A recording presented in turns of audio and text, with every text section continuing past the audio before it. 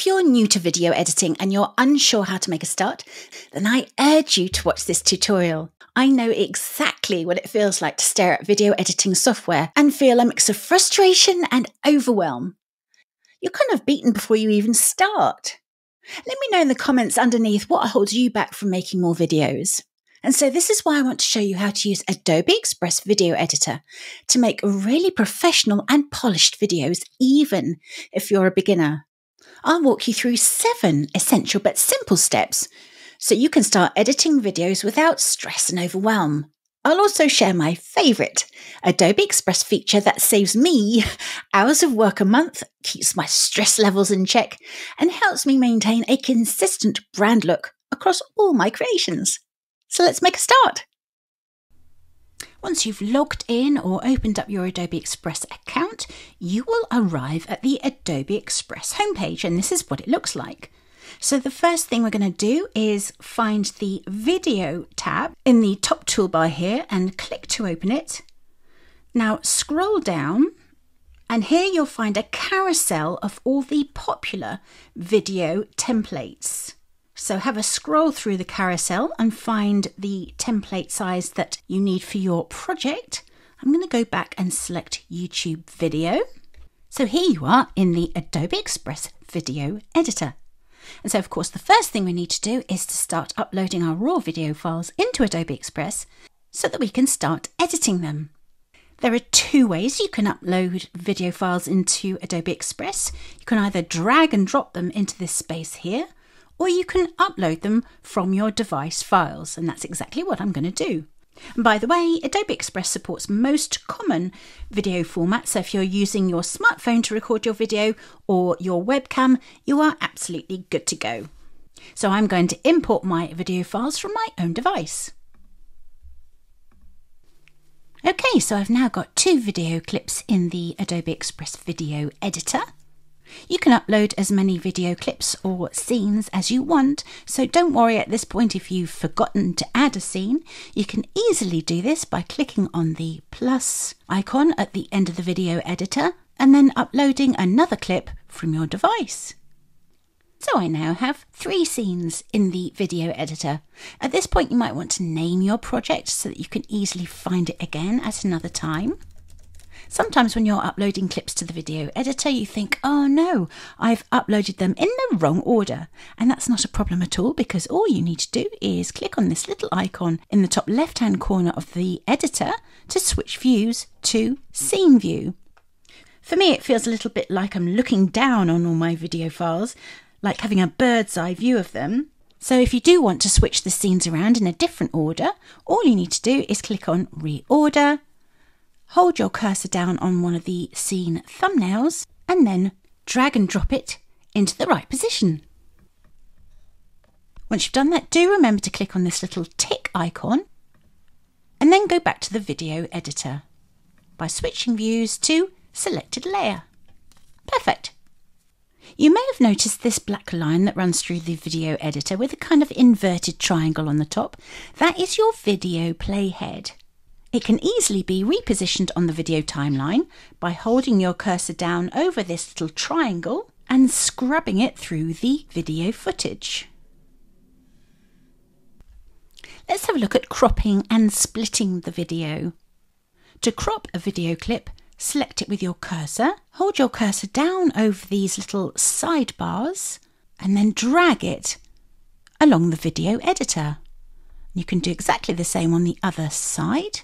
Hold your cursor down over the sidebar and drag it along the video editor. And this is really handy if you want to shorten or even increase the duration of a video clip. So again, to increase the video, hold your cursor down over the sidebar and drag it out. You might need to split a video to remove any mistakes, filler words or repetitions you may have made during recording. So this is why you shouldn't really worry too much if you've stumbled over a word or you've repeated yourself, because you can always edit them out at this stage. So to split a video, you're going to drag that playhead to the start of that portion of video that you want to remove. And you'll see right at the top there's a little timestamp. So I'm at 6.1 seconds into that particular video clip. So you can be really precise Next, you can either right-click and select Split, or you can click on these three little dots here at the end of the video clip and select Split. You're now going to reposition the playhead at the end of the portion that you want to remove. And then split the video clip again. Select that portion you want to delete, click on the three little dots and select Delete. If you're wondering now how to knit these two sections together, I'll be showing you exactly how to do that in just a minute.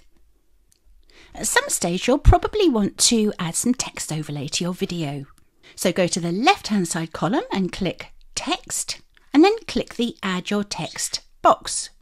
And you'll see you've got some text now over your video. With your text still selected, you can now go ahead and have some fun by adding your own message. Reposition the text box by hovering your cursor down over this 4-arrow cursor and just dragging the text into the position you want.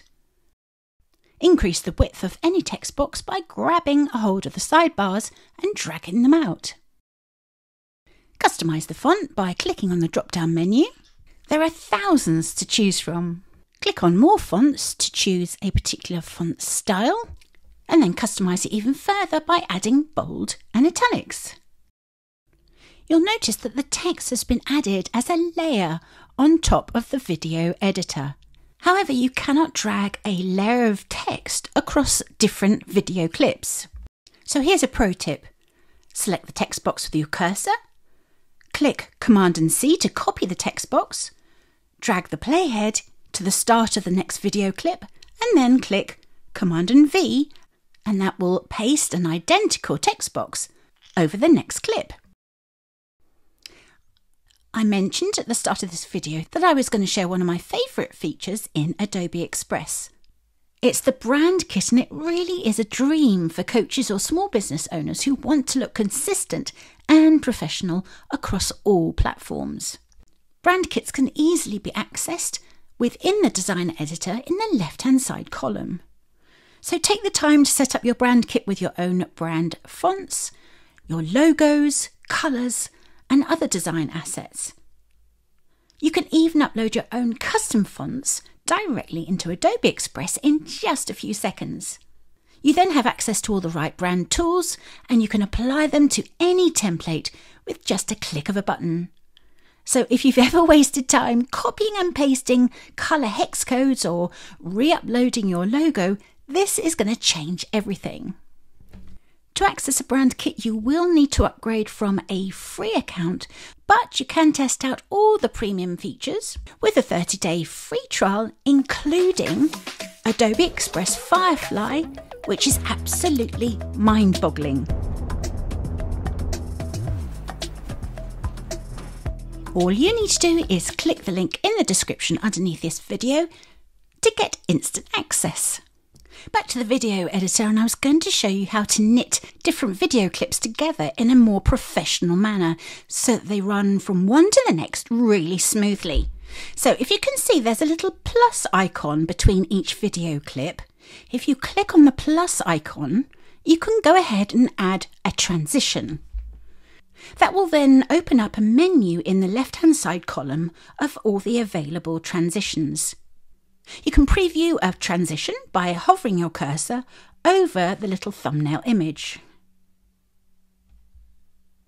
My personal favourite is Dissolve, so I'm going to apply it by clicking the thumbnail. If you click the thumbnail again, you can customise the transition by decreasing or increasing the duration by sliding this little button along the slider bar. If you want the same transition to appear between each video clip, just go to the bottom of the column and click Apply to all scenes, and that's a real time saver. To preview your video before you download it, drag the playhead right to the start and then click the play button. Once you're happy with the video, go ahead and download it by going to the top right hand corner of your Adobe Express toolbar, click Download. Adobe Express has already selected MP4 video. Select your video resolution and then click Download. Next time, I'll be showing you how to increase engagement and add some truly professional finishing touches by adding movement and music and uploading our own audio. In the meantime, if you enjoyed this video, please give it a thumbs up and support my channel by subscribing. And finally, why not learn how to make easy peasy talking head videos in Adobe Express right here?